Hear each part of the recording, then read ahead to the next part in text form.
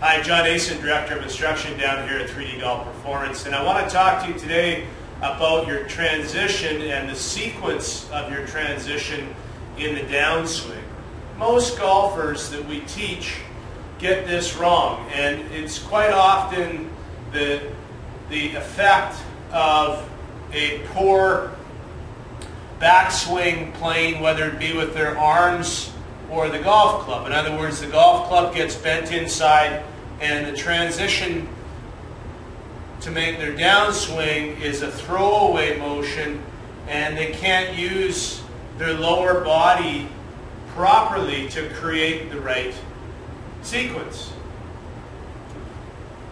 So what I want to show you is that as the arms are traveling in your backswing in the correct routing up around mid to chest height, the actual sequence starts back down. So in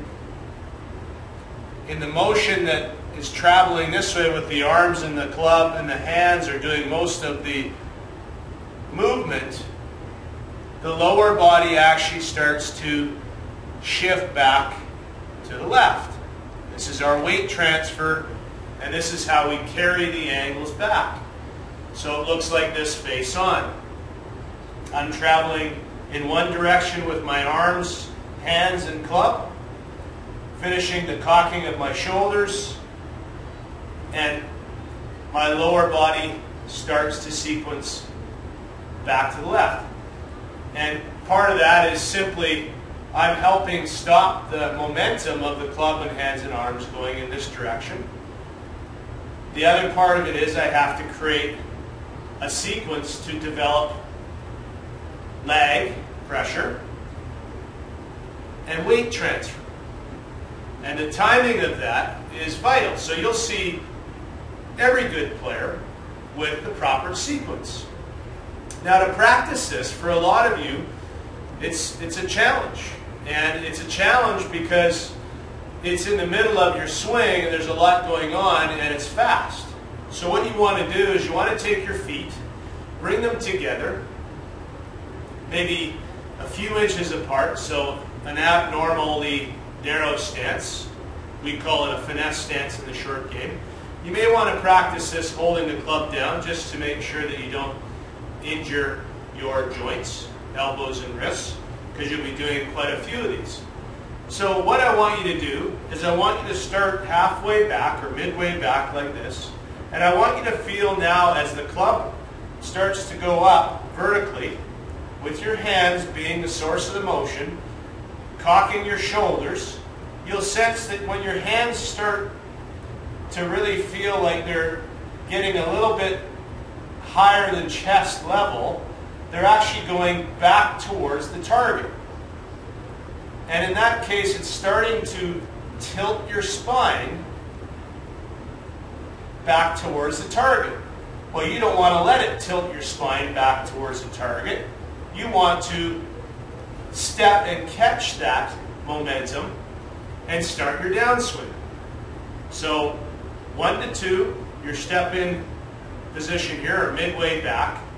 And then as you go up, midway through your upswing, when your hands start to feel like the club is going towards the target, your hands start to go towards the target, you finish cocking your shoulders, and you feel the sense that you might fall a little left, step into it. So it's almost like a baseball player getting ready to create that lag and step in and get the barrel of the bat around. Very similar athletic motion to throwing the ball. A step, a pivot, and the release. So it's not uncommon in athletics, but it may be unfamiliar to a lot of golfers out there. And we see it here quite often. So one more time from face on, feet together, our midway back position. And then start moving the hands up, and as your hands start to go up enough and start stressing your spine to tilt back towards the target, you're going to catch yourself. And you're going to step in with your left foot. midway back, up, and step in. Wonderful drill to create a feel for that sequence and the connection between the hands and arms traveling up and the lower body starting to move to support the stress on the spine. Down the line it looks like this. Again, I'll always hold my club short, feet together in the finesse stance, 1 to 2. I like to position it in a good spot here. And then as I start to go up, you'll see about mid-height through my chest and the hands starting to go back towards the target.